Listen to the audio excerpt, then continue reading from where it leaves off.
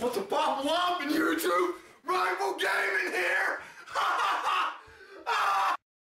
What's going on, everyone? It's your Rifle here. In today's video, I'm going to be covering the last part on the raid, the final fight. A lot of people have a lot of problems with Crota, and in my honest opinion, if you do this strategy, Crota is simple. But that's just my honest opinion. Sometimes strategies don't work for others, and sometimes certain parts can be a pain in the ass. But alright, to get this started, you want to be over here on the far left side of the building when the fight begins. And by left, I'm talking about when you first enter this area and you're looking straight at Crota. It'll be on the left side. You're going to have to be taking out some monsters when you first stand on this center platform. When your whole squad is standing on the center platform, you want to try to divide up into threes, by the way. Have 3 people on one side and 3 people on the other side. Left side and the right side. But anyways, once your whole squad is on this center platform, Crota will spawn and barriers will surround you. And behind those barriers will come enemies. These enemies will be kind of difficult, but your goal is to get through them as fast as you can so you can get this started as fast as you can. The earlier you get started, the more damage you'll be able to get on Crota. You can either go left or you can either go right. Normally the person that is sniping on the team will go left. The reason why is because the setup is over here and that person needs to go over here to snipe the boomers. That's what I like to call them. These are the knights that rain down fire and they do some heavy damage. So it is the sniper's job to be worrying about these. Since the sniper has impact, it takes out knights extremely fast and it staggers the knights as well. And not to mention there will be ogres, and I'll be showing you how to get it past those too, and snipers are very handy as well. But anyways, another reason why you have to take out the boomers is because it protects the relic holder. The person with the relic won't be very protected and won't really be able to hide if the boomers are alive. And the relic holder is the most important job in fighting Crota. The reason why is because it's the only way to kill Crota. So you're going to be having to protect the relic holder. So think of the relic holder when you are taking out enemies. And the only way to get this relic, the sword, you're going to have to kill the sword holder, which is a very aggressive and strong knight. And this knight can be sneaky sometimes, and you want to try to kill this knight that holds the sword as fast as you can. Get your squad on this knight as fast as you can, and make sure the snipers are still worrying about the boomers. It is nice to have 2 snipers on the squad, just because if you have 2 snipers, well, you have 2 shots firing and they can take out the knights extremely fast without them even pulling up their shields. And also, if your squad does take damage, just swap the chalice from one another. That'll help heal you guys. That's another thing. Your shield does not recharge here. And if you do die, well, you have a certain time limit to destroy what is behind Crota. And if you don't destroy it in time, well, then it explodes and you all just wipe.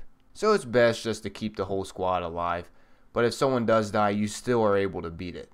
Now, as for hard mode goes, I'm not so sure that's going to be quite the case. You're going to probably want to do this in a perfect run, so try to get down the strategy. But anyways, fighting on this staircase is actually a very safe area. Make sure your squad is taking out all the thrall and worrying about the sword holder. Once the sword holder finally gets taken out, the sword will spawn. Now this is the job for the relic holder, the person on the squad with the relic holder. Preferably not the guy that has the Galahorn and is also carrying the relic, and is also not level 30. The sword holder preferably should be 31 or higher, just because that person holding the relic will be able to kill Crota faster than say a level 30 holding the relic. And the sword bearer will spawn in the center of the map at the very beginning. That's how you're going to pick up the relic. You want someone that doesn't have the best weapons, or just someone who is skillful with the relic, but make sure the person that's skillful with the relic, once again, doesn't have a good weapon to help take down Crota. You also want to be creating orbs of light around in this area right here, just because the person with the sword will be able to pick up the orbs of light and will be able to do more damage to Crota. You don't want to be making the orbs of light spawn on the staircase because the relic holder really doesn't have time to go up to the staircase to get the orbs of light. So it's just a side thing to try to do and help out. But anyways, once the relic holder gets the sword, that person then wants to go over to these rocks over here. This is the best spot to just jump up and attack Crota. And you're going to have to be listening to your squad's callouts. When your squad says Crota's shield's at 25%, the sword holder should be starting to run after Crota. You want to start trying to get some early swings as soon as that shield gets down. That's the only way to hurt Crota. You have to take down Crota's shields first. So your squad should be calling out, Crota's at 75% right now. Crota's at 50% right now. Crota's just got below 50% right now. Crota's getting 25%. Go, go, Relic Holder, go! That's how it should be. That's how it should be. You guys should be in the game. That's how you can get Crota down fast. And when the snipers are sniping, they need to be worrying about the boomers as well. Because right when Crota regens its shield, there will be boomers up on the second level again. And the snipers want to make sure they take out those boomers, because that is what gets the squad killed very fast. And if Crota starts heading to the right, this is when it can get even more trickier. Now you can't kind of just pop out and start attacking Crota, because Crota is no longer in the middle of the bridge section. So it actually works out best to pick up the sword if Crota is around in the center area. The only reason why I say that is because it helps play the fight a lot safer. As you can see, Crota is in the center section right now, but he heads over to the right. And this area, you don't really want to mess with Crota too much, just because the Relic Holder is going to be an open target. I mean, you can still beat him just fine with him over there, but it's best to try to wait for him to get into the center again. But anyways, once you've had 2 rounds with the Relic, ogres are going to start to come. This is when you're going to want to change up the strategy. It's not going to get too confusing now, guys, so don't be like, whoa, now this raid's extremely confusing, because it's not. It's not. This next part is actually, it plays it extremely safe. You run down here into the bottom center of the map. You want to run down into this long hallway. Back in this long hallway, the ogres cannot actually reach you if you're all the way back in this room. And you can sit here and snipe them from here as well, because they will pop their little pretty heads out coming from the left side and right side. And this area is going to be the next setup for the squad, so make sure to use your synthesis here. High impact weapons are great for fighting ogres because it staggers them. Once your squad has taken out the ogres, you then want to push up out of this narrow hallway.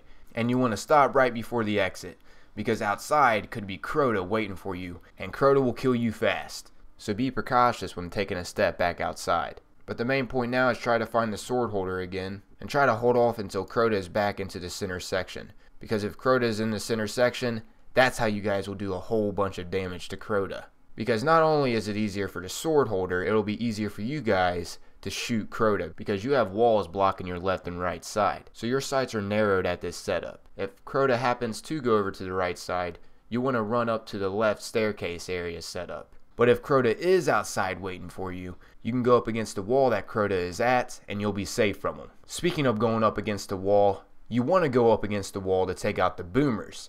Remember, as a sniper, your job is to still take out these boomers for the Relic Holder. Because the boomers can take out the Relic Holder easy, because the Relic Holder is an open target up there attacking Crota. So once again, make sure to be going up against these walls on the courtyard to snipe out the boomers. But yeah guys, that's about it for fighting Crota. Once you finally get the sword holder down, you all want to focus on Crota once again. And let the sword holder know when Crota's shield is about to go down, just so the sword holder can pop up and take out Crota quickly. I hope you guys have enjoyed this Crota guide. I tried to explain it as best as I could. I tried to throw in as much detail as I could on this strategy, and hopefully you guys get this strategy down packed. And as you guys see, for my first time beating Crota, I got this Song of Uryut, and it's a LMG freaking machine gun, and it destroys knights. Like, it shoots through the knight's shields. So that's awesome. And I think a lot of the Crotas in raid weapons actually allow you to do that.